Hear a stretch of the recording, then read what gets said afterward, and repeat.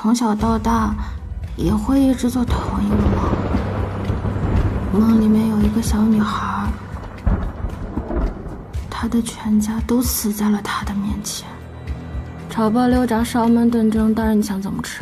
我喜欢生吃。大人你吃吧。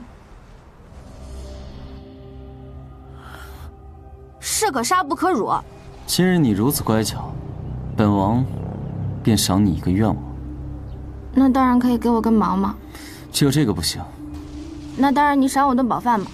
行，就赏你一顿断头饭。毛？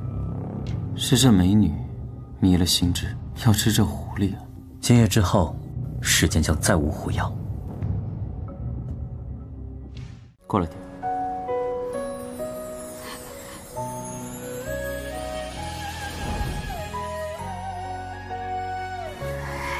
喜欢就代表还没有忘记过去。流星，流星而已。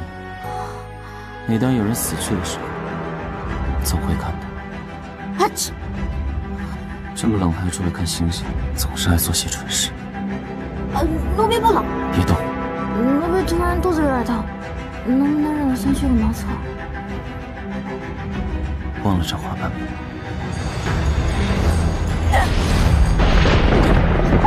狐妖大人！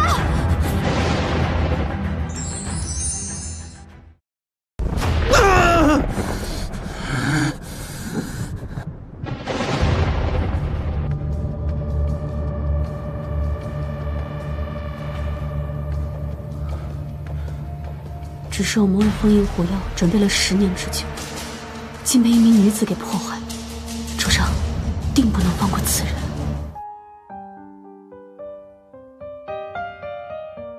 狐妖大人，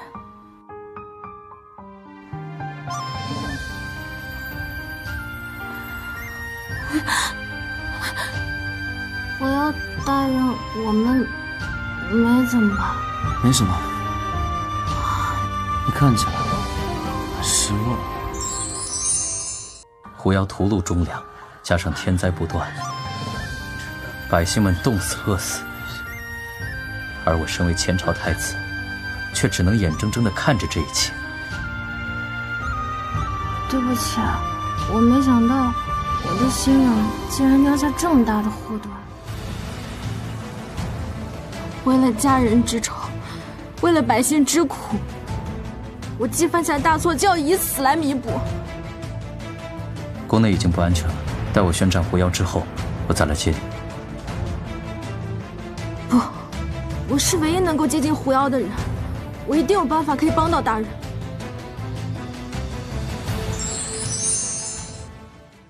这个没有，这个也不是。这是我的精血符咒，它会帮你找到地诀。不是什么？你在这藏宝阁前擦拭了半个时辰，该不会在找谋害我的东西吧？死狐妖盯上我了，干脆一不做二不休，直接搞死！走开，走开，别过来！我就不信毒死你！陪我一起吃。大人，这不合规矩。在我这儿没规矩，过去。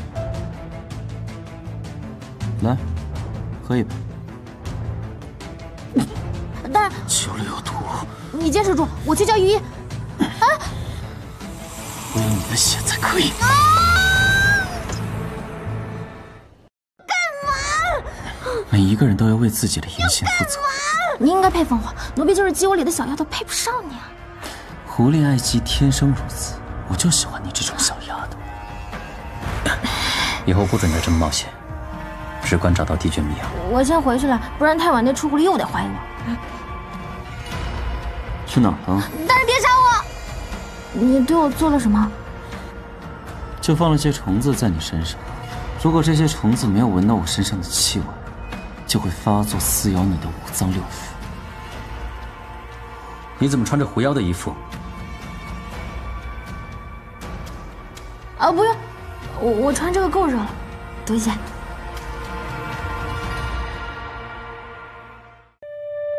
你说，今晚的月亮如何？今晚的月亮又大又圆。月食已过，未见烟火，行动取消吧。又失败了。父帝君，青川大人，青川大人，我发现了，帝君就在。在什么？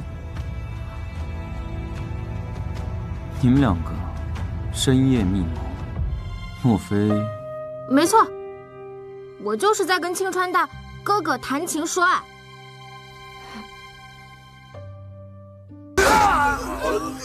找到画中的女子，带她来见我。岳副使大人回报，那画中女子似乎已经找到了。你只需要随我进宫做那狐妖的小侍女，捉妖的事情就交给我来解决。洗干净了。狐妖大人，本来是洗干净的，来的路上太害怕，惊出一身冷汗。既然把我忘了，起来吧。是。就别怪我戏弄你。抬头看着我，睁眼。不听话，现在就吃了。难道你真的忘了？苏姑娘，我说过护你周全，绝非一句戏言。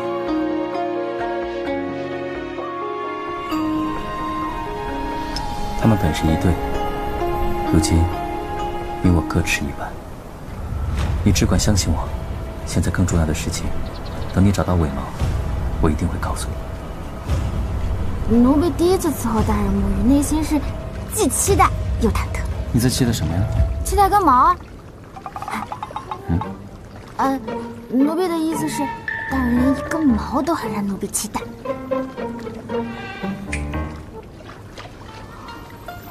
大人又变花瓣了。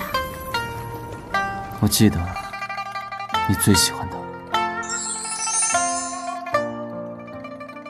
我里最害怕的就是比它更强的老虎、狮子尿。大蒜也这么臭，臭狐狸肯定不喜欢。雄黄酒，妖怪都怕酒，来点。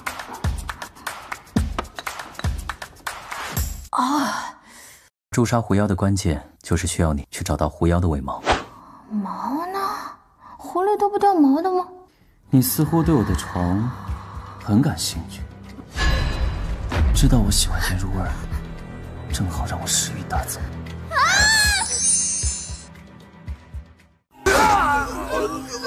找到画中的女子，带她来见我。岳副使大人回报，那画中女子似乎已经找到了。